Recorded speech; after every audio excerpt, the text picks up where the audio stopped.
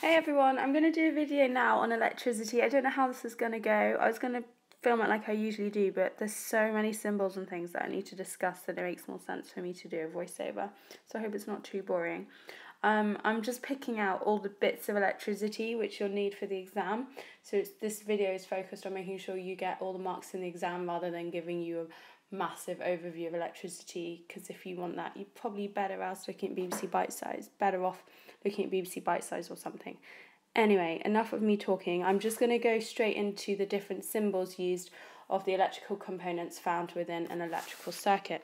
So first of all, the most straightforward ones. And I apologise. Oh my goodness, what is that? It looks like a lamp. Right, this is a cell.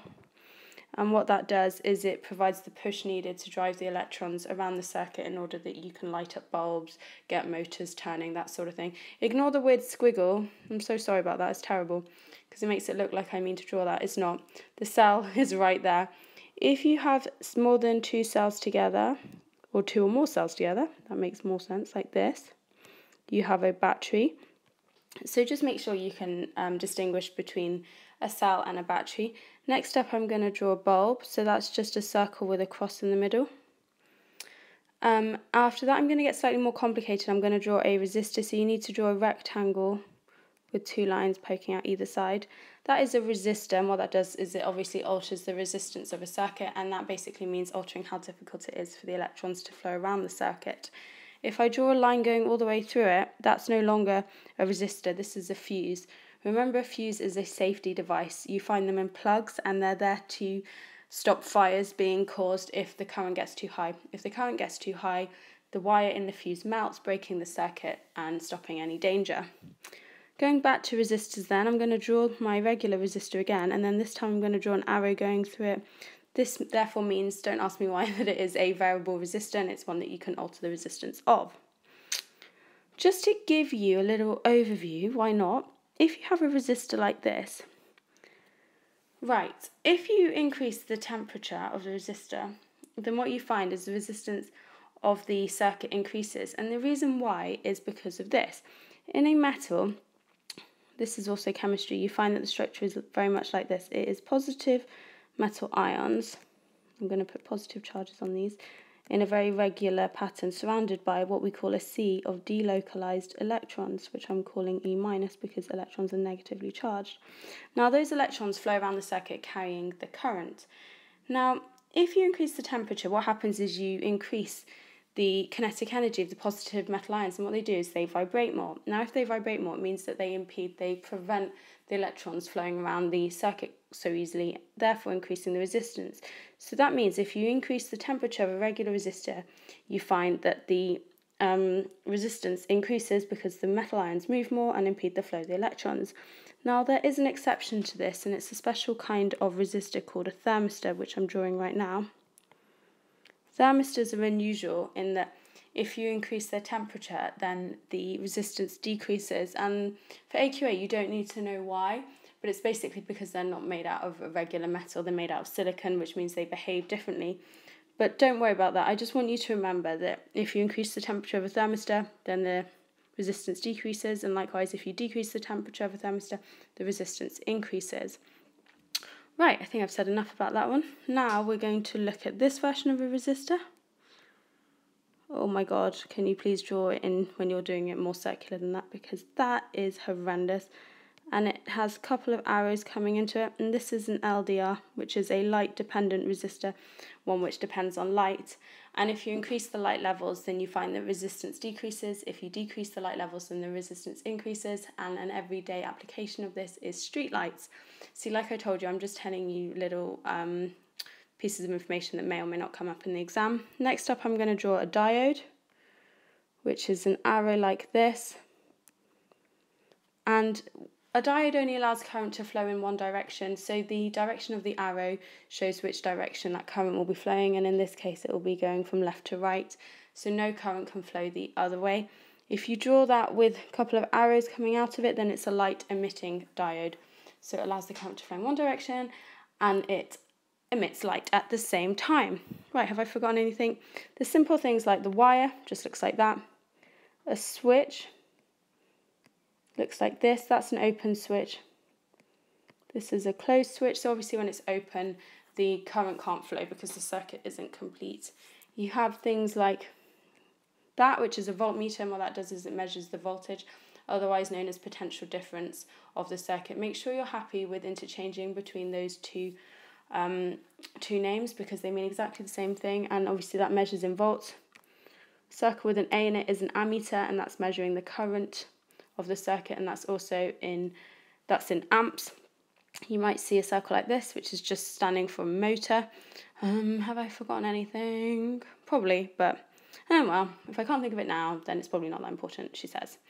Right, so let's move on. I'm going to open a new page. How do I do this? I'm so slow and rubbish, sorry. Okay, new page opened.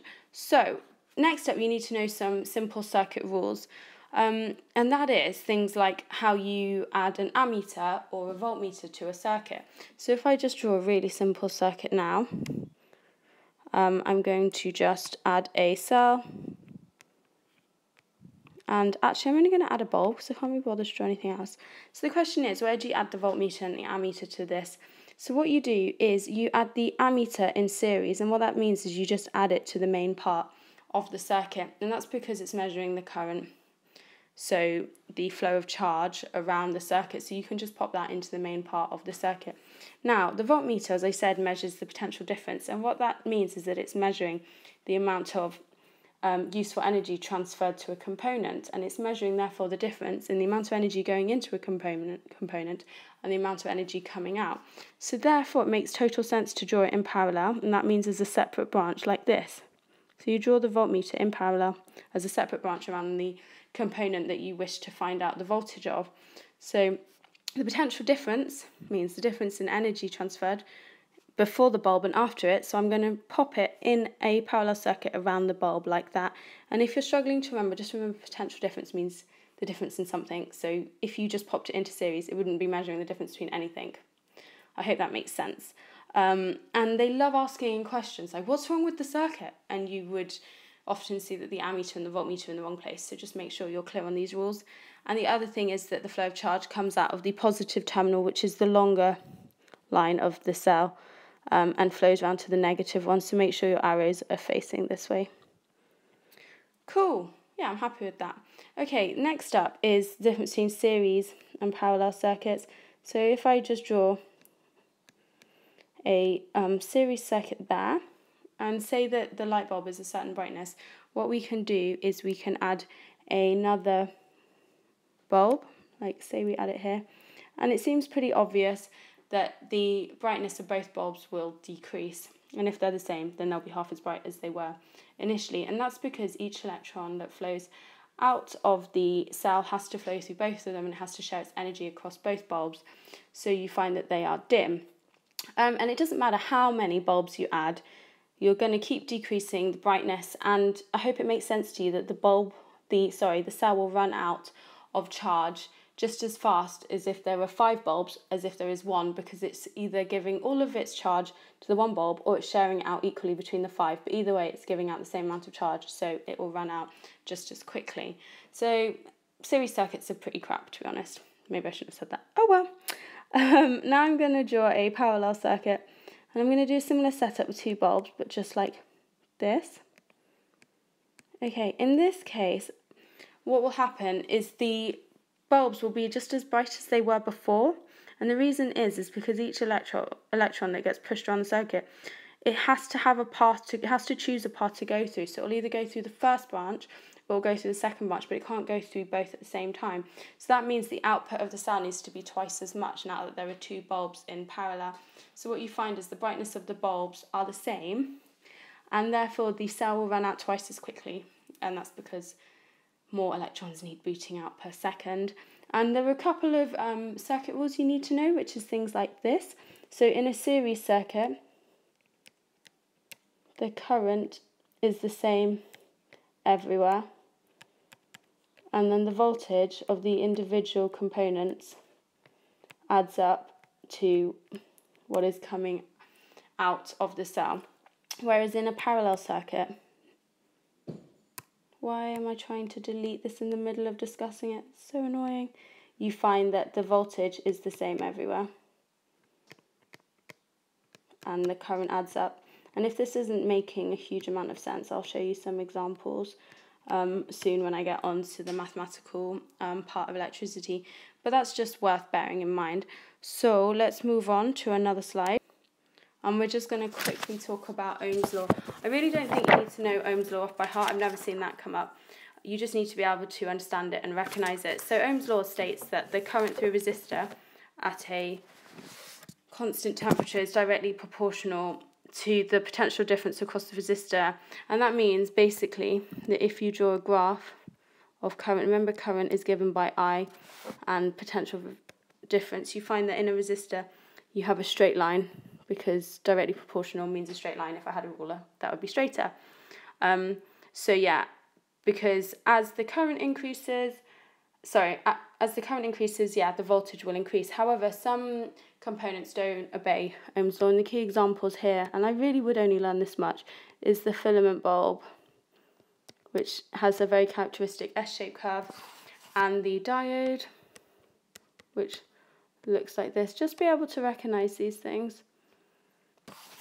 And what that tells you from the filament bulb's point of view is what I was trying to explain earlier, which is that as the resistance of the metal filament increases, as its temperature increases, and this is because the ions in the metal filament vibrate more as the temperature increases, so they resist the passage of the electrons through the filament more. The diode has this distinctive shape because in the forward direction you find that the current is not directly proportional to the potential difference because it is not an ohmic conductor, and in the reverse direction the current is negligible, so the resistance is much higher. And if you don't like what I just said, literally just know that that is a diode right here, because that's how they always draw them. I think I'm getting near the end of what I wanted to talk about. I just wanted to say that resistance has the unit of ohms, and in a series circuit the resistance of the individual components adds up to the total resistance of the circuit. And I think now it's time to do a couple of calculations using some formula triangles so that you're happy with what's going on there. Okay, so I'm going to grab a couple of questions. In fact, I'm going to type them out now. So a 4-volt battery can supply current of 5 amps for 20 minutes before it needs recharging. Calculate how much charge the battery can provide before it needs recharging. At this point, what I always do is I draw out my formula triangles, because why not? It's good to get your head nice and into the question and knowing that you actually know stuff that you can use. So the first one is voltage is current times resistance. The next one is charge is current times time. And then finally the third electrical triangle that I use is work done is voltage times charge. And just remember that the units of charge are coulombs, so at the end of a question write a capital C, and they're really fussy about how you write the units to make sure it's a capital C rather than a lowercase c in order to get the mark. And remember, I just said that resistance is measured in ohms, and the sign for an ohm is like this, which I've drawn really badly. Anyway, let's look at the question then. Calculate how much charge the battery can provide before it needs recharging. So we're looking for a triangle that has Q in it. So there's 2 of those. And what else have I been told? Well, I've got the current because I've been told 5 amps. And I've been given the time, which is 20 minutes. So what I'm going to use is the QIT triangle. So I'm going to write out, because it's always good practice to do this, Q equals I times T. I is 5. Okay, T is 20 minutes, but remember that's not very scientific, so we're going to convert that into seconds by doing 20 times 60. And the answer here is 6,000. And like I just said, the units of charge are coulombs, so I'm going to write a capital C here. B, each coulomb of charge from the battery can carry 3 joules of energy. Calculate how much work the battery can do before it needs recharging. Okay, so for part B, you're going to use the formula W equals V times Q. V has been given as 4.